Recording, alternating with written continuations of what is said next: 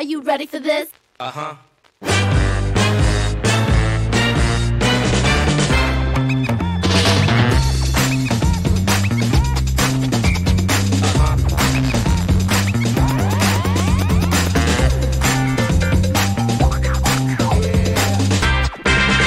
Hello, everybody. You're all looking fabulous tonight, as always. And let a few more people get in the room.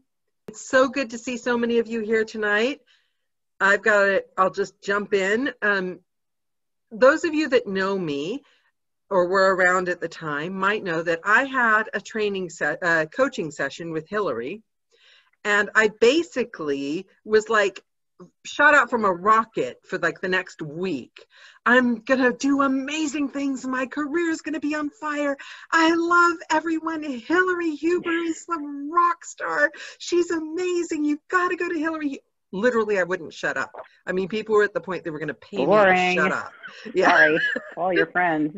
But the thing is, if I really like a coach, I know. And the first thing I loved about Hillary, the first thing she said on the session was, right, I'm not going to waste any of your time blowing smoke up your ass.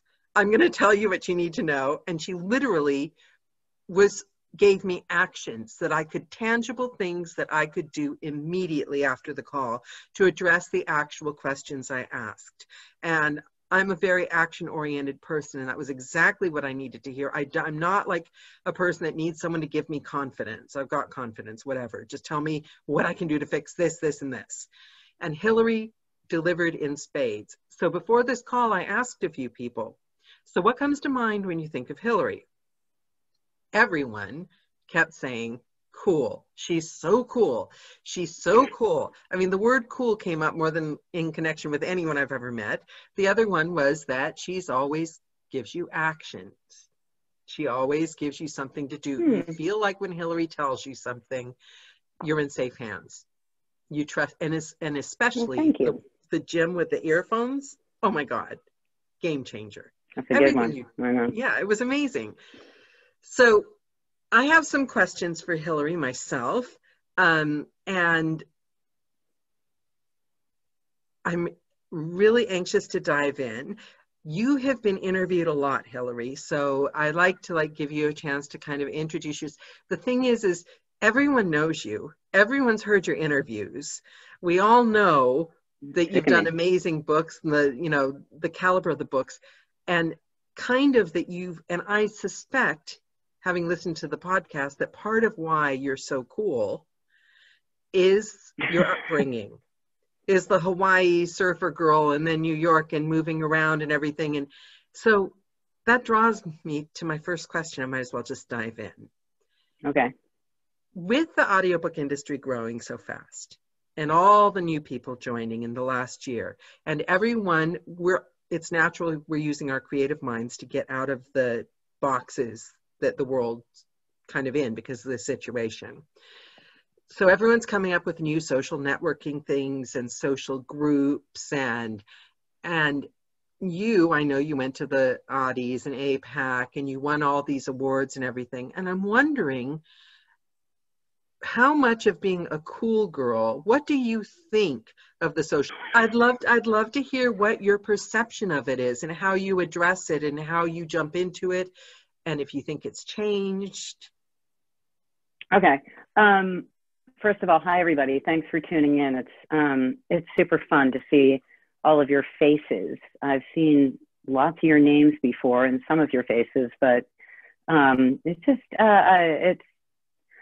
just love I love the gathering. So thank you for showing up. And I think that is really the root of who I am in general. Is I'm a super social animal. And so any opportunity to hang out with a group of people, I'm there. Count me in. I want to hang out. I want to go to the party. I don't care if I don't know anybody. I always think my husband hates going places where he doesn't know people. He's got a little shy gene in him. And I'm the one who's got this social construct in my career. He's a writer. He's all by himself. And so I'm constantly dragging him to stuff, and he hates it. And all I think is, God, I would have been the best wife of some businessman or politician who got dragged to things all the time, because I just want to meet people and I want to hear what you have going on. I want to know what your life is about. I like to learn what people are doing, where they're from. And so I guess when you talk about, is it intimidating? I think that in this particular genre of performance audiobooks, I've never met a more accessible group of people, actors particularly, in my life. Even, you think about who's like the pinnacle of the pinnacle, Scott Brick. Oh my God, he's our top dog narrator. He's just a big nerd like the rest of us. He wants to talk to anybody. You see him at a party, you can march right up and go, hey, Scott, here's my name. I'm really into Star Wars. He'll be like, dude, so am I. Let's talk about it. So I think that, I'm laughing when you keep saying you're so cool. You're so cool. I'm just a nerd who likes to talk to people. And I put myself out there. I'm just kind of fearless in that way. So whether that translates to cool, I don't know if it's just confidence or, I encourage you all to join anything you can. When we all get back together again and there are cocktail parties, go and talk to people. I think everybody feels the same. We're all a little like, oh, I'm a little shy. Can I go talk to? They don't know. I never think anybody knows who I am, ever. When anybody's like, oh my God, I know your name, or I'm like, really? That always kind of amazes me a little bit. Johnny Heller, we were talking about the star quality, which I really feel it's safe to say that you have as well, and Sean Pratt, and you've worked hard, you've had a long career, and you've worked hard to get to where you are. And Johnny said that I was asking him how he felt when people got all kind of like starstruck and like it's like putting something between him, the person, like, he's the Johnny Heller. And I'm sure you must get some of that, because you say that you're kind of surprised with it. Is it off-putting? Was there a point in your career where you thought, hold on here, when you noticed a switch and you became the Hillary Huber? No, because I'm just me. Yeah. I'm not, that's why I hear things like that and I'm like, oh, I don't really know what that means. I'm just out there struggling to do the best job I can to get the next book, to keep my career going and to try to connect to people as much as I can. So that's just, that kind kind of talk makes me really uncomfortable, actually. And I'm kind of doing it on I live in LA. I live in LA and I'm surrounded by celebs. We run into them all the time. They're in my yoga like class. That. They're eating dinner next to us. And I'm always struck by this, like, they're just people too. And when can you interact with them as a person? And I had dinner once with Helen Hunt, and I went to a show with her because we had a mutual friend who was performing at the Hollywood Bowl. We had dinner with Helen Hunt and Hank Azaria and a group of other people. And I spent the whole night, 4 hours, hanging out literally with her. This is at the height of Mad About You. And she had me go to the bathroom with her at the Hollywood Bowl because she was nervous, and all night. And cut to like 2 weeks later, I saw her in my yoga class, and I'd seen her there quite a bit. And I was like, if that were just Daniela, who I'd had dinner with, and then I saw her 2 weeks later, and I'd go up and I'd say, hey, how you doing? Blah, blah, blah. So I'm like, just do it. And I went up to her. I was like, hey, we met at the music thing, and how you doing? And she looked at me and she said, nice to see you, and turned and walked away. My whole theory of they just want to be treated like people.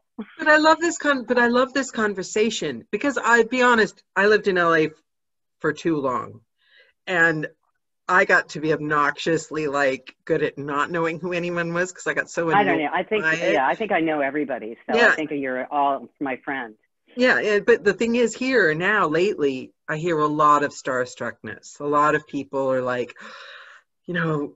how do you get to be like so-and-so, so-and-so? And so I love this conversation. I love saying the cool Hillary Huber. So what does cool mean to you?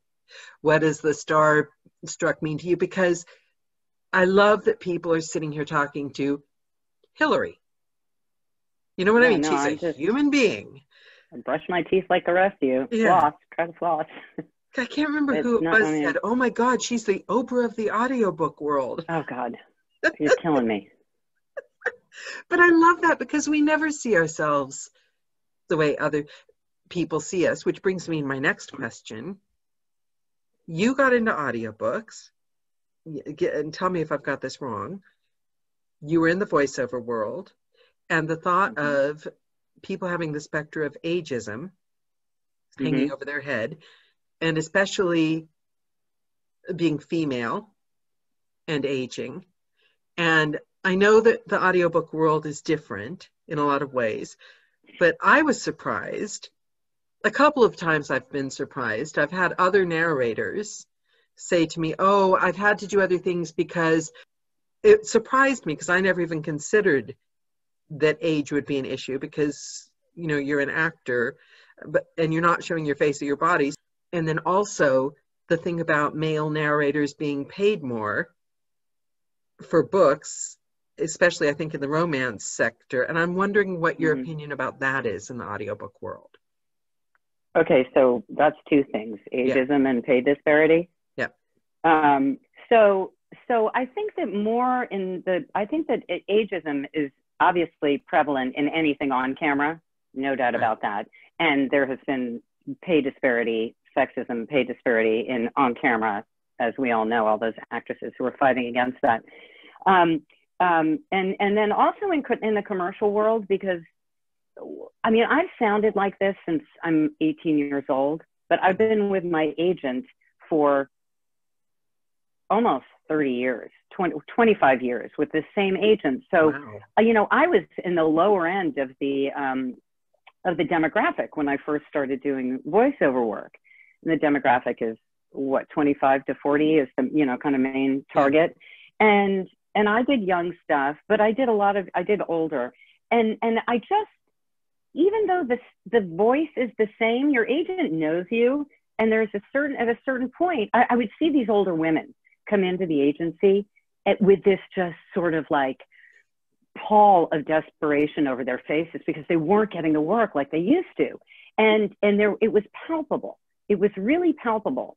And I'd look at them and think, Jesus, I don't ever want to be like that. It made me really sad. And so that's when I started thinking of a different avenue I could take. Anyway, so as I started getting older, they started giving me less and less copy. I wasn't getting the 25-year-old anymore, even though I sounded the same. But there's just something in them knowing my age, knowing every now and then they'll toss me a bone now. I'll get, 30, 35 or something. Mostly because I'm snarky. So I can get away with kind of doing, younger kind of crap like that. But it's a real thing in the commercial world. The great thing about the audiobook world, obviously, is they're books for every age. So, maybe there'll be a point where I'm only reading, more older sort of oriented novels and stuff. But I just don't think it's as prevalent. So yeah, see, because for I me, feel like it's much more equitable. In the back of my mind, I wonder if other people have a perception that age matters. Does that make it true? Do you see what I'm saying? I think totally. You were saying with the voiceover, they had a perception and they knew your age and it made it true. So I'm wondering I'm not doing like ingenue romances anyway.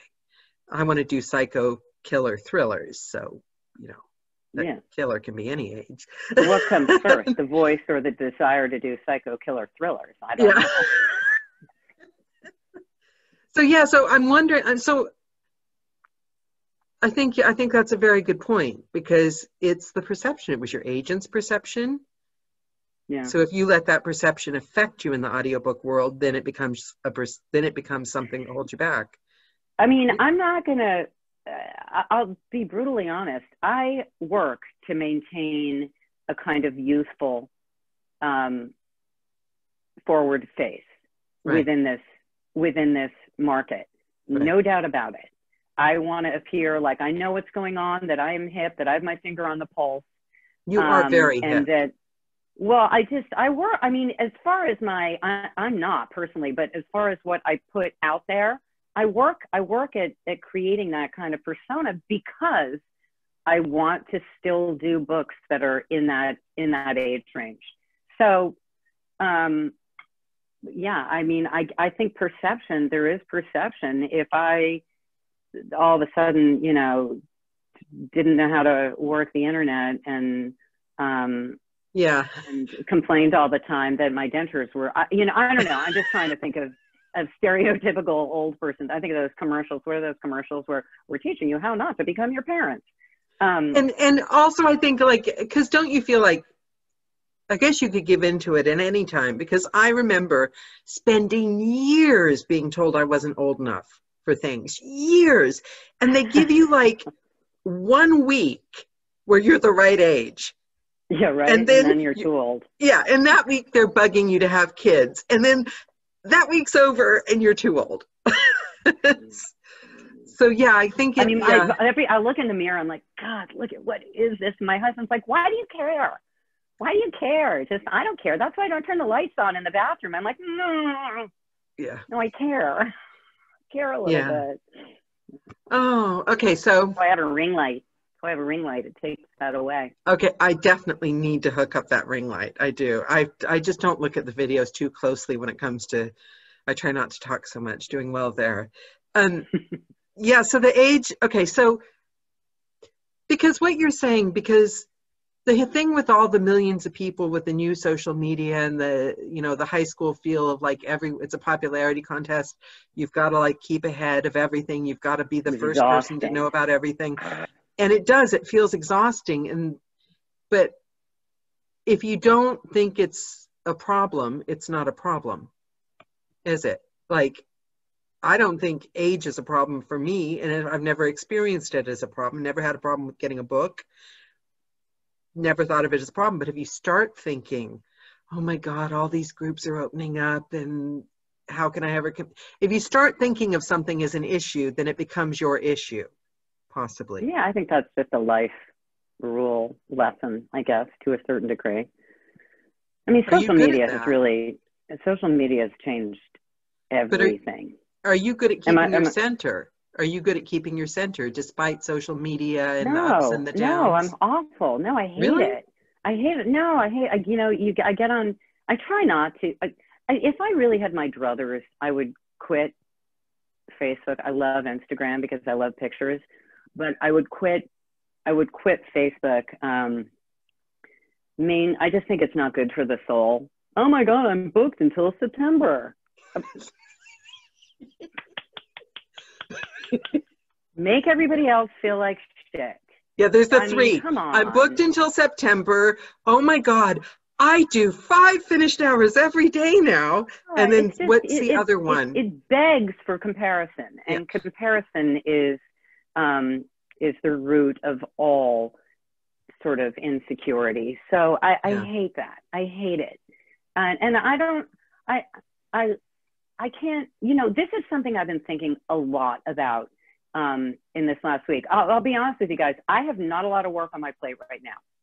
I have not a lot of work at all. And I'm like, I've been joking. Devin's on this call. I see her studio is next to mine. I've been joking that I'm in forced retirement, that I'm just like playing shuffleboard and doing petty point and baking bread. And I've been thinking a lot about the nature of being an actor and how every day and every single thing we do is we either get accolades or we get rejection. We get a book, we're successful. We get passed over for a book, we're a failure. We get a good review, oh look, I'm successful. We get a bad review or don't get a review, I suck. We get an award, we don't get an award. All day long, we're constantly vacillating between and that's a really hard place to live, I think. And social media just amplifies that. When I started doing audiobooks, there wasn't social media. There were tin cans in the spring that long ago. There wasn't it. And so, you couldn't compare yourself in that way and be made to feel bad. But do you know the one book thing? Do you know the one, I had a thing, Christmas, it should be banned. I'm sorry. A week when nobody's going to call you and nobody's going to give you anything, and you suddenly are staring down the barrel and you're thinking, why didn't I save work? What was I thinking? Finish things so I had time off. Who needs this time off? You're on like the internet. There's like old women doing 80s aerobics. There's some things on the internet. Time off is like the death of me. Yeah. But I did something which I haven't done in a really long time. I did a public domain book, and I did Ayn Rand Anthem. And it's not a long public domain book. And, I did the cover and I did the book. And at first I was going in there, we're working for free, nobody's going to look at, but I like to do the classic books with like modern covers. I'll tell you what though, I finished that book. I was acting, I was enjoying it. I'd lost that. Doing all the books for other people, doing the books you get, it becomes a business. And that public domain book, just for me, even if it never sells a single book, it's 2 hours long, wouldn't make money anyway, but I made it, and I'm going to do more of that. I've now got fed some your soul. planned. That's great. Yeah. I mean, we all read some shitty books. Yeah. Believe me, I read some shitty books, and they're soul crushing sometimes. Absolutely soul crushing. So when you get to do something that really feeds your soul like that, it's and you know what, if you don't have the ability to say, wow, that's really good when looking at your own work, I'm not sure that you should be an actor. You need to be able to recognize when you're in the pocket and you're doing a good job. And create it yourself. If you constantly think, oh, that's not very good, that's not very good, that's not very good, where is the impetus to keep going? But it reminds you you're your own boss. You created it. It's like actors have to create their own work all the time, create their own shows, put things on. If there isn't work, you create work. And it felt good. It was like, I can always be working.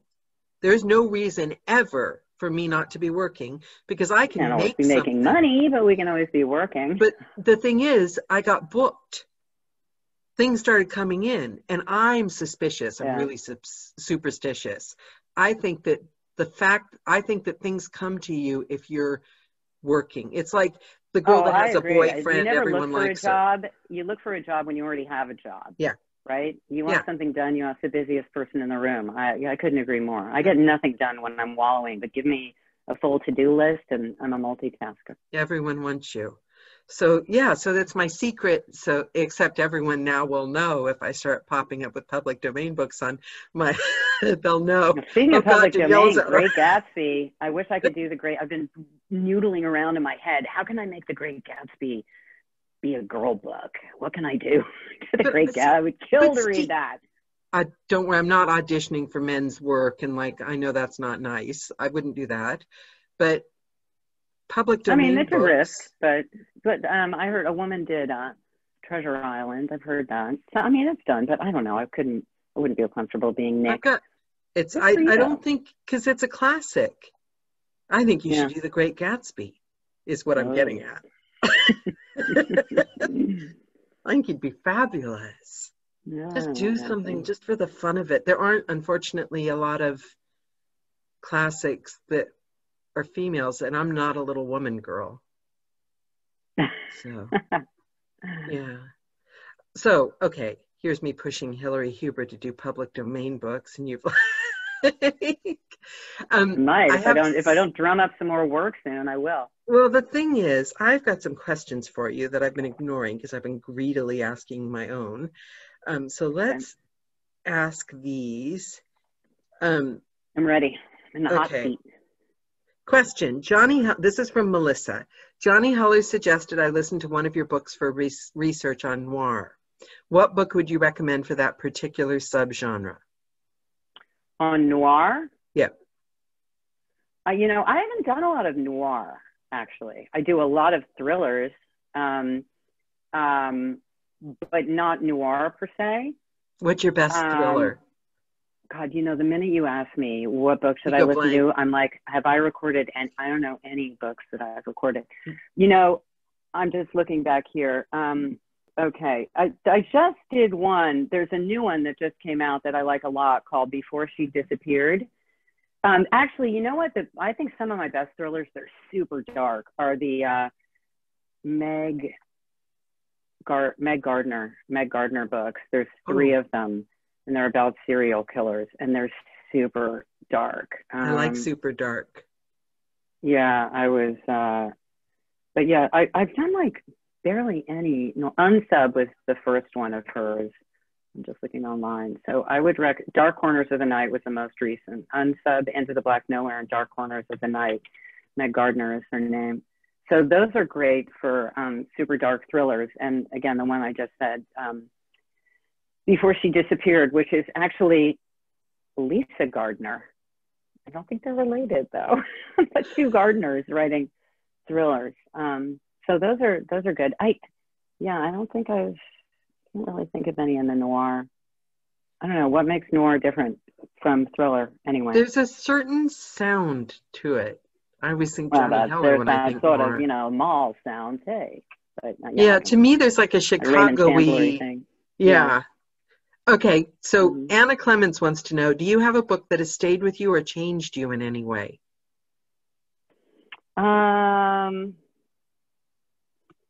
Probably. Yeah. Okay.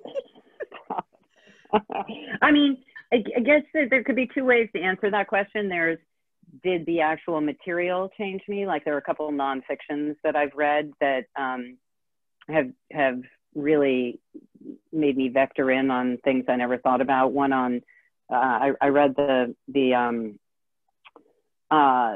book that the movie about the brain football, you know, the CET was based on. I can't remember the name of the movie now, that the football players get. That blew my mind. So I don't know if that's what you're talking about though. I read one on drones that blew my mind too.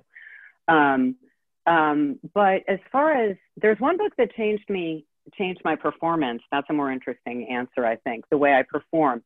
Wow. And that's a book called Broken River. And any of you who've studied with me at all, I do a segment on point of view, and most every coach does a segment on point of view. But that book was written in vastly different multi-points of view, third person, multiple points of view, chapter by chapter. It changed, and the writing changed with the character. So when it was from Irina, the 14-year-old, 13-year-old girl's point of view, the author wrote like a 13-year-old girl. Oh my God, even though it was third person.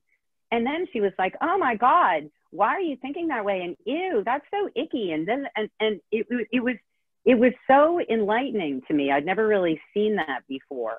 And it made me really vector in on becoming that character in a way that I would if it were first person, right? Am I making sense? Do you guys follow along? Because it was so character written.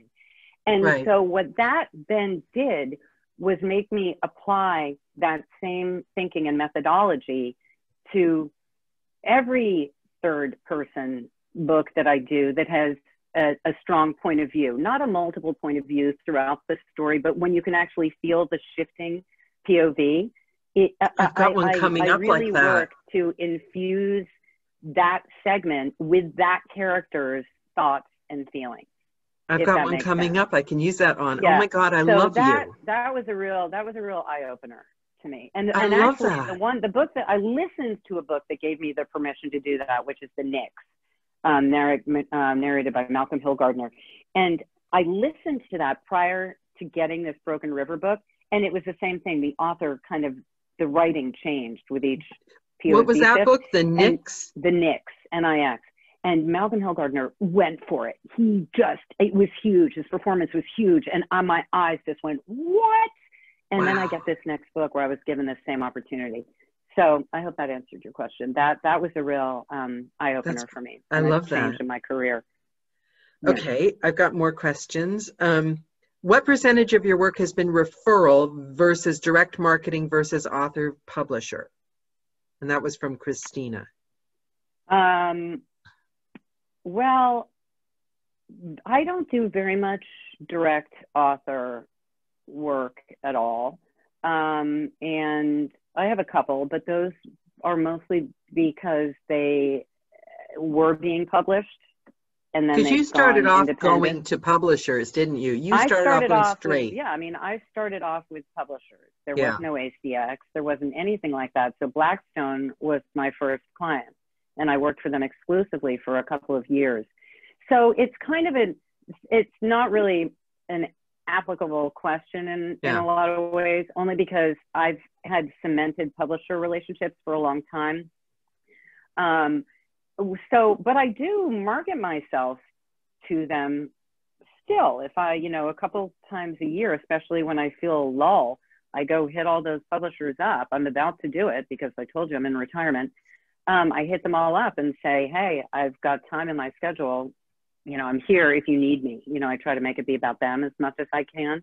And I mean, I'd be interested in doing some more author direct route because I think that the pay can be really equitable. But I'm not really good at going after things like that. I'm not super good at that. So I don't really know how to do it. I know romance narrators are really good at that, and they go to all the romance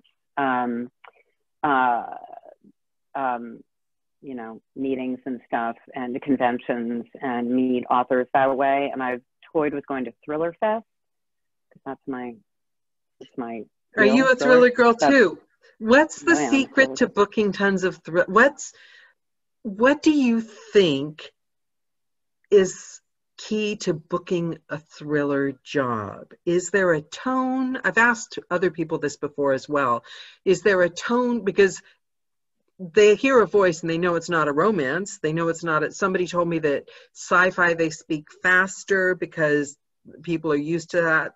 What do you think the thriller audience is used to?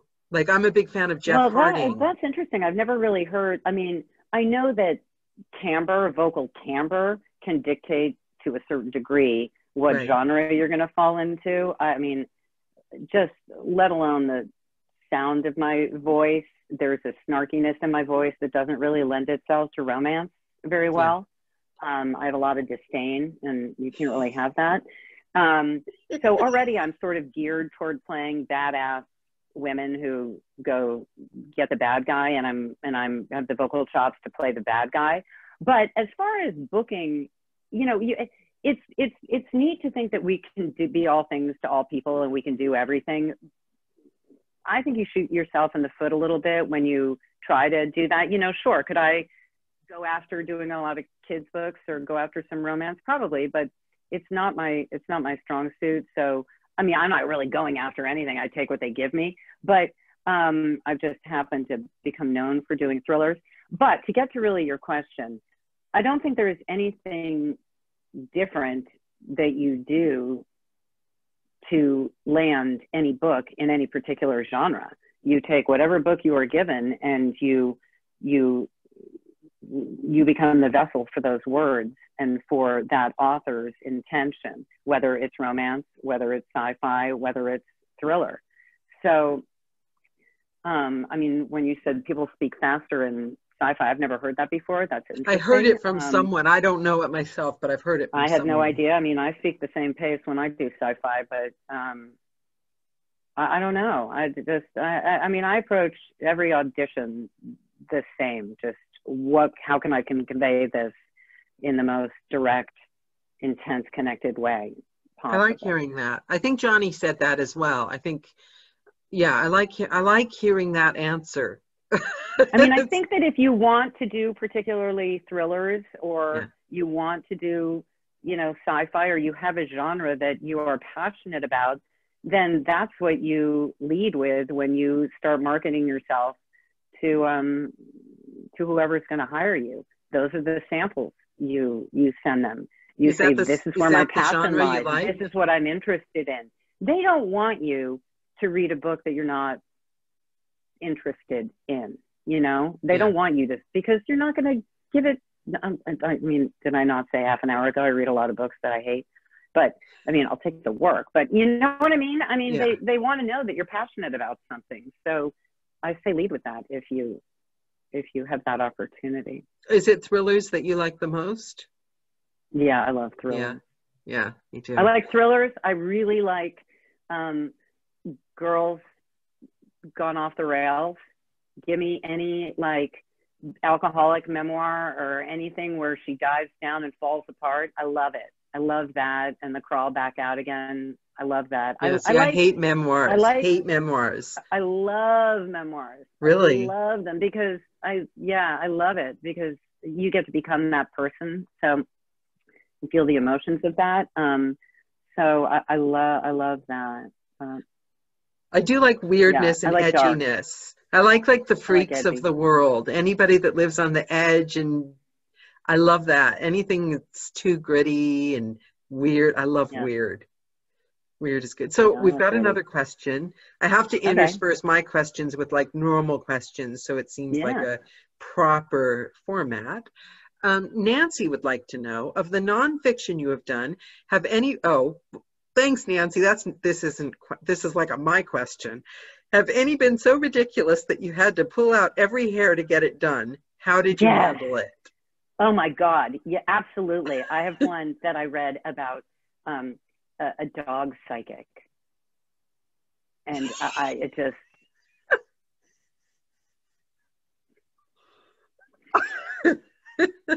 All right. You know what I do when I'm doing something that I just cannot? This is my mantra. You could be tarring roofs in Palm Springs in the middle of the summer. And then I'm like, that's like the worst job I can think of. And so this is easy compared to that. I'm not tarring a roof in Palm Springs. I have a very bad feeling that it's going to end up being a genre because I'm just a subgenre because somebody's just said they had one about a dog psychic too. Really? And then somebody said that they actually read oh no, it's going to become a thing. Dog psychics. You have to give yourself a little mental pep talk. Yeah. And you have to say, you know what? This means something to somebody. Before you walk in that booth, you have to say, this means something to somebody. This is going to give somebody a distraction, some useful information, some pleasure, something that they can utilize. And so I have to really work hard to check my disdain at the door of my booth and go in there. It could mean something to the writer, if anybody. It could mean a lot to the writer. And you got to honor what that writer wrote. They spent a good chunk of their life doing that. So I can laugh and roll my eyes and say, this sucks, but I cannot let that go into the booth with me. That I have to put that away, pack it up, and I can come back out during a break and open it up again and go, ugh. And I think the key there is saying no to what, because if I'm upset about something and I can't be honest or respect it, I'm not going to do it. I've got to say no. No. Yeah, that's totally different. Being when you, I mean, I have a bar. It's a pretty low bar, but I do have a bar, and so there are no-go items that I just refuse to do. But that's based on my political standing, my moral, such as it is, beliefs. I think there's one that I can think of off the top of my head that I turned down.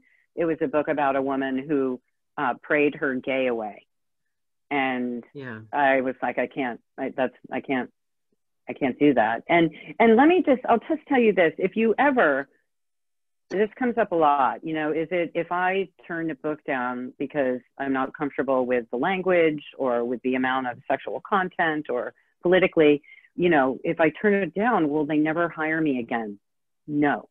If anything, I think they will respect you that much more for saying this isn't for me. Thank you very much. I appreciate the offer. I appreciate it, but I won't be able to do this book justice because I don't believe in what they're saying. So never be afraid to turn something down because you find it morally repugnant.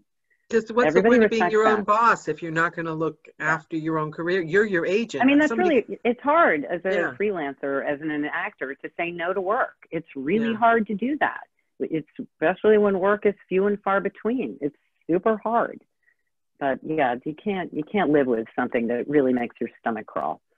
Did you find starting this job, you know how you said, oh, my bar, jokingly, my bar is kind of low and everything? Mm-hmm. I was shocked at what I would do and what I wouldn't do. Totally not what I would have expected. Like, I've done books that, like, you know, space, gender, swap, whatever under my pseudonym. But like, if you hurt an animal, I don't want to know you. Yeah. Do you know what I mean? Certainly makes you realize what you're willing to do. Wow. Yeah. And I would never have thought that changes too, I bet. I think, I don't know, probably changes sometimes a little bit. You know, one of my first hires outside of Blackstone was Stefan Rudnicki. Do you guys know him? Skyboat. He asked me if I would read some short stories. He used to do this compilation of America's Best Erotica by Susie Bright, who's a big erotica writer and editor, sort of. And would I be willing to do some erotica stories? And I was like, yeah, okay, I think I can do erotica. I'd done like 5 books or something. Sure, I get you some erotica that, you know, here's her wrist and, oh, there's a leg and there's maybe a heaving bosom or two. And I got these 3 stories, and you guys, they were like fisting, strap on, I mean, robot sex. And I was like, oh my God, I was so flipped out by it. I'm like, this is erotica? What's triple X? If this is erotica, and I was so nervous because I had to go, you know, to his studio and record them. I'm like, I have to do these in front of him. This is so embarrassing. And I was so grateful because you couldn't see him from the booth. The door wasn't glass, and I was so grateful for that. Be careful. And there are a lot of scams out there now. People putting books out for auditions on ACX, and they're not the writer or the rights holder. Yeah, I've never heard of that either. Unconscionable. We have to. I think the more things are evolving, the more we have to be on top of it and always watching everything. And because as an actor, you just show up and do the audition. Well, you're psyched. You're like, yeah, I want to work. I'll do it. Sure. Yeah. Where do you want me? Yeah. I mean, it's the nature of what we do. We're just like. But you're right. You have to. I remember an acting job, went all the way to Birmingham. A guy and we had to do a speech in front of like a set for, I won't say the name again, a massive company, right? Phone company. And they called us the first day. This was like 7 years ago. I was young. I swear I was. And they called us up and they said, the client doesn't want you doing the scene anymore. They're going to put you behind scenes as the voice of God because nobody wants to see people your age in the same room as a bed. Talk about sexism. Wait, you just reminded me of another funny job. This is so not germane, but it's a funny story.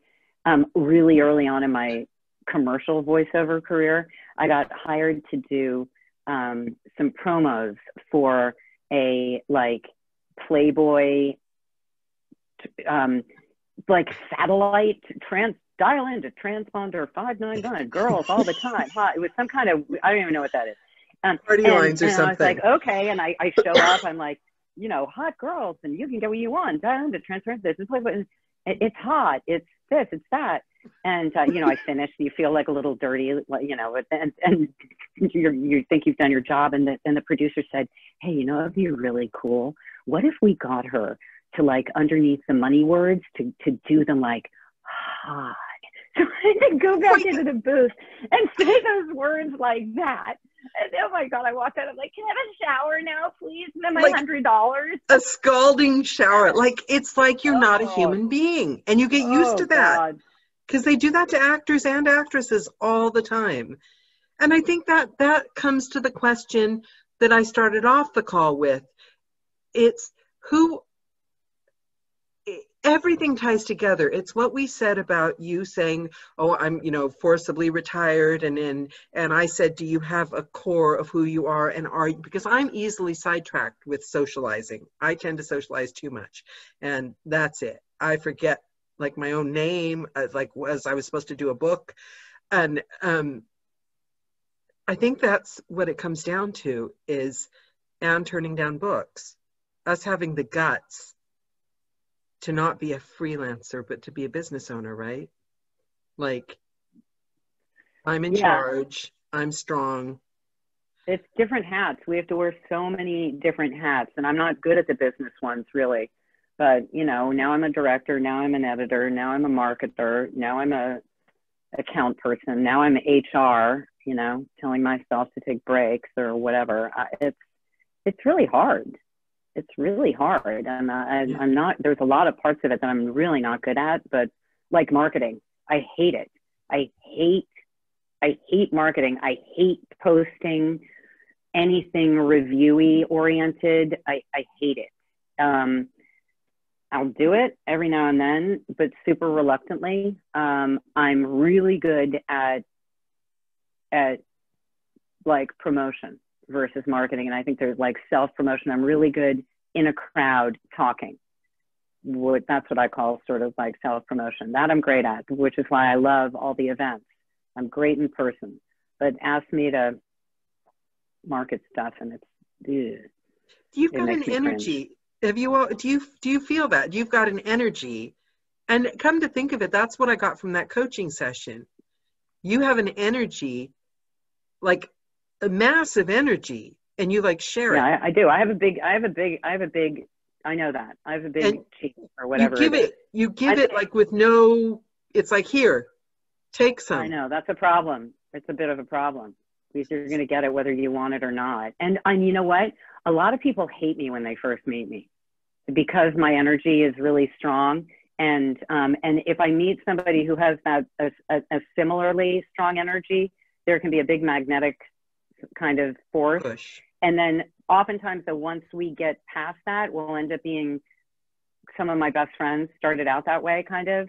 But no, I know that. I have a big energy. And believe me, like I said, a lot of people don't like it. So, but it's what it is. It doesn't matter. You can't make yourself smaller in the room but do you ever feel that you use it up and that you don't replenish fast enough? Or do you always just feel? It's a bottomless pit.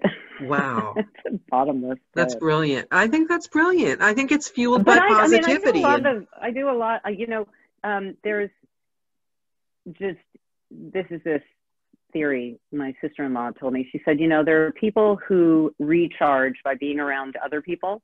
Yeah. And there are people who recharge by being by themselves. And I'm a little bit of both. I'm an only child.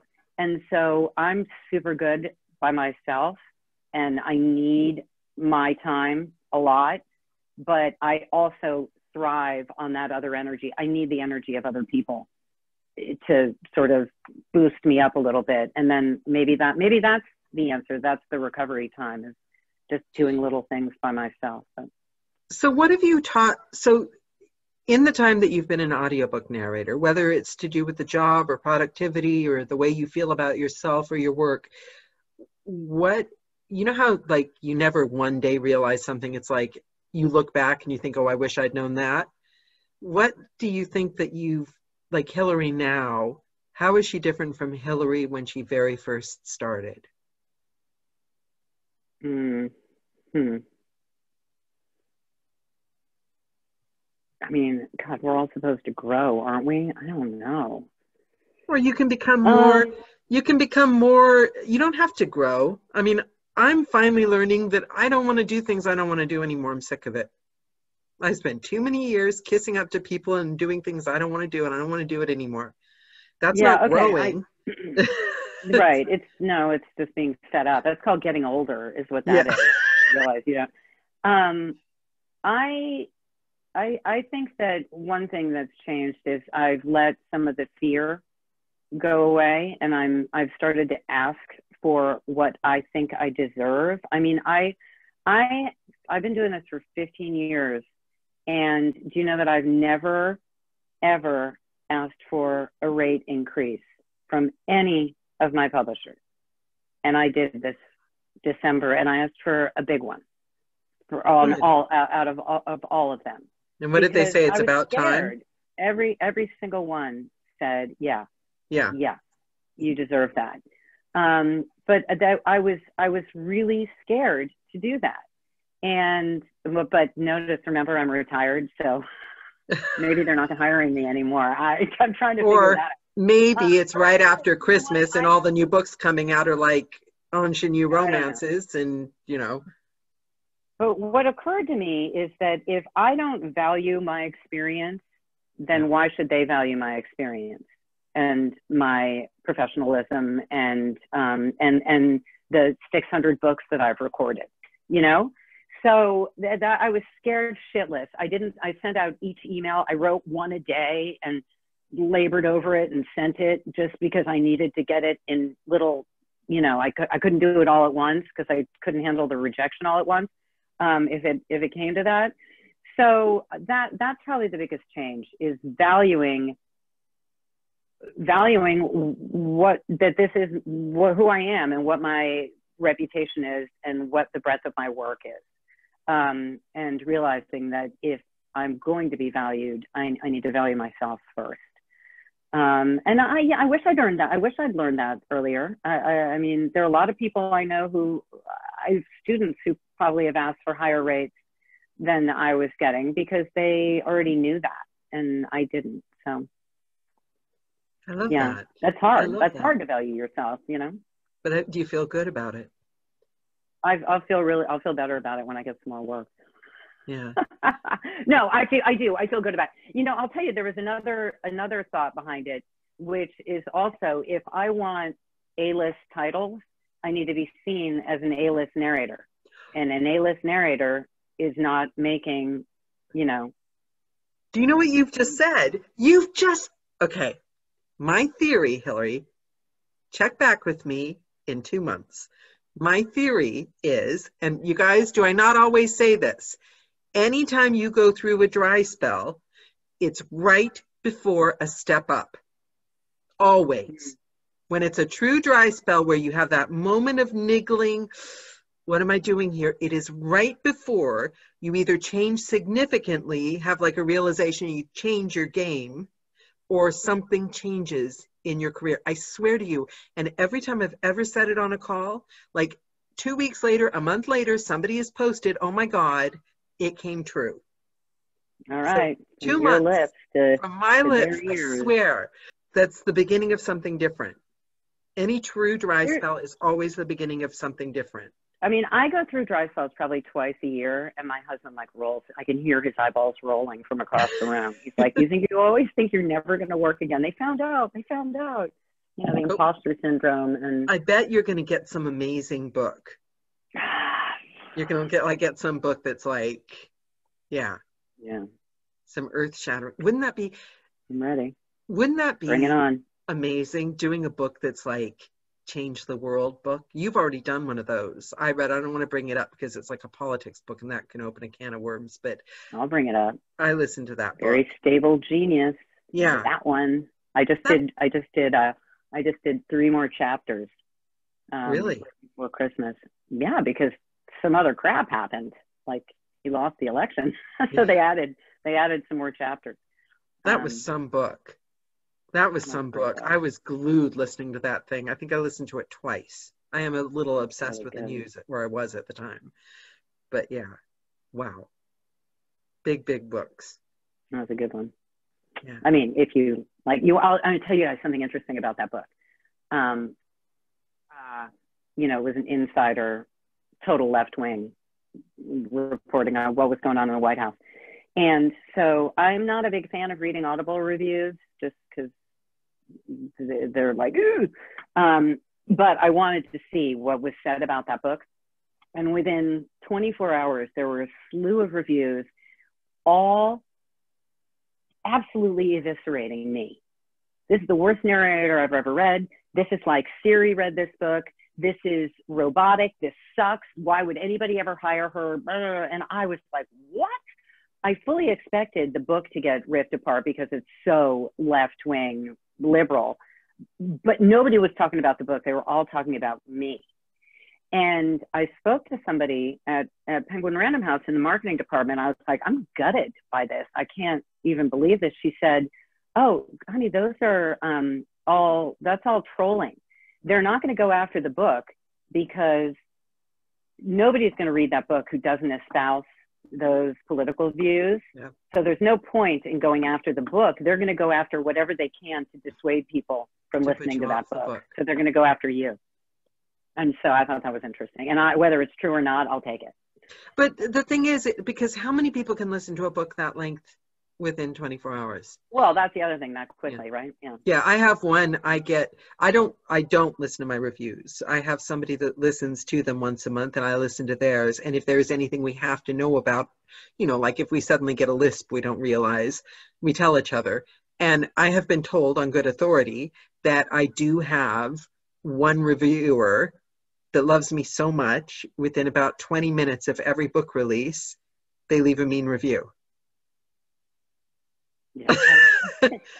It's like, that's why I don't read them. I don't see them. It can't hurt me. You know what I mean? Because the Audible how much can you take in? If I need to know something, I'm happy if my writers are happy, or if the publishers are happy. I'm especially happy if the publishers are happy. Yeah, and you guys, I'm not sure the publishers are really taking the time to read Audible reviews. I mean, maybe some are, but I don't even know if they read audiophile reviews that religiously. I don't know. And also, you have to move on, don't you? You should be looking your next. Is what Sean said. You should be looking for your next job. Yeah, not focusing on what's already done. Only if sometimes there may be something a little instructive in there, but constructive. But I don't know. That's why I have somebody check it out for me just in case. But okay, so it was wonderful talking to you. What we were talking about, the energy you share. You actually were completely the reason I got out of a slump at one point, and you instill confidence in people, and I just think that's the biggest gift you can give people, especially freelancers like us, because we're all in the same boat, and you give to us so much. I mean, so much. Just your energy, Well, I love what we do. Everybody has something to offer. So I'm just like tickled that this many faces showed up. It's fun to see you all. I'm sick of being by myself. I can't wait till we can all hang out together. You're always welcome on any of the Joe calls. Also, do you have any final words of wisdom or a last sentence or something to leave with the YouTube audience that will be watching this in 30, 40, 50, 60 years? You gotta prep me for that one. No, just have fun. Yeah. You know what? My favorite quote is from the movie Arthur. Isn't fun the best thing to have? Just have fun. Don't take it all so seriously. These are books. Yeah. Find the joy. Yeah, there you go. Isn't fun the best thing to have? It sounds simple, but it's easy to forget that. It just is. Yeah. Yay. Thank you, Hillary. Thank you. Thanks every single one of you. I'm looking at you all individually. Yes, thank you for joining, you guys. And Hillary, you're welcome back anytime. It's been Thank you. I'll come back pleasure. Anytime. Isn't she amazing? I'd be delighted. Guys? I told you. Did I tell you? I told you. Hillary Huber, guys. Talk to you later. Just like you. We're all the same. Bye, guys. Okay, bye, everybody. Have a great day. Bye, thanks. Thank you.